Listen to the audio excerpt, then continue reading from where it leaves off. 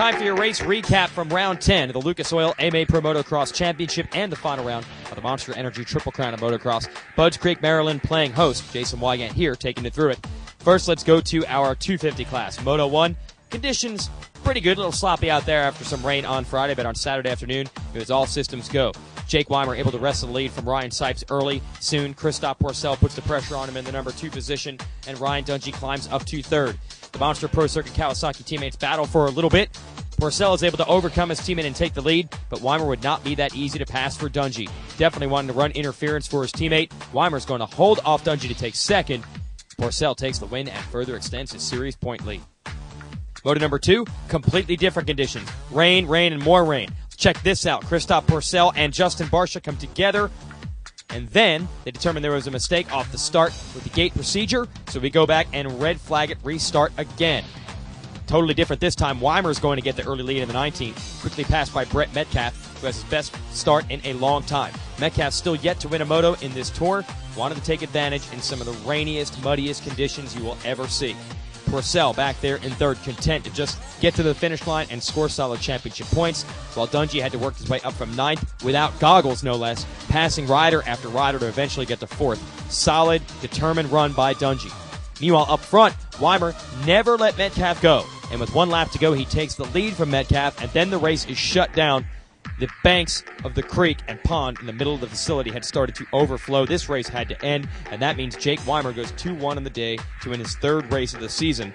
Most importantly, Christophe Porcel outscores Ryan Dungey on points for the day as they're 2nd and 3rd in the overall. Let's move to the 450 class. Chad Reed with an outside shot at wrapping up the championship 2 rounds in advance, but he gets a bad start here in Moto 1. Tyler Bowers, Dan Reardon sliding around in the first turn. They slow some riders up. Davey Millsaps takes advantage, gets the lead, and absolutely checks out on his Honda Red Bull Racing ride. Jeff Alessi in the number 2 spot. A whole bunch of competition behind him. First, Cody Cooper, who goes down.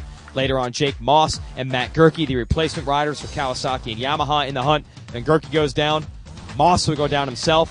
Chad Reed would have an off-track excursion early in this, but come all the way back. He'd work his way past Alessi to get into 2nd, and then go after the 15-second lead that Millsaps had built up on him.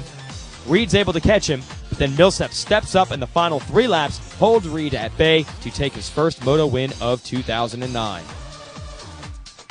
Back for Moto 2, now the rain is coming down. Reed gets a good start, takes the lead, but soon Ivan Tedesco, Millsaps' Honda teammate, is able to wrestle the lead from Reed. Reed would be content to run in the number 2 position and wait for the track conditions to deteriorate. At the halfway mark, Reed would make his move around Tedesco and get the lead.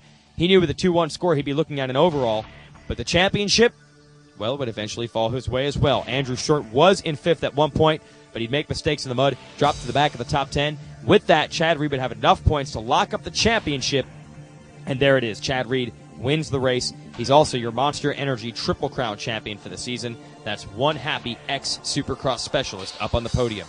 Congrats out to Chad Reed. 2 rounds remain in the series. We're going to Southwick, Massachusetts next. Be sure to check allysports.com for all the series updates.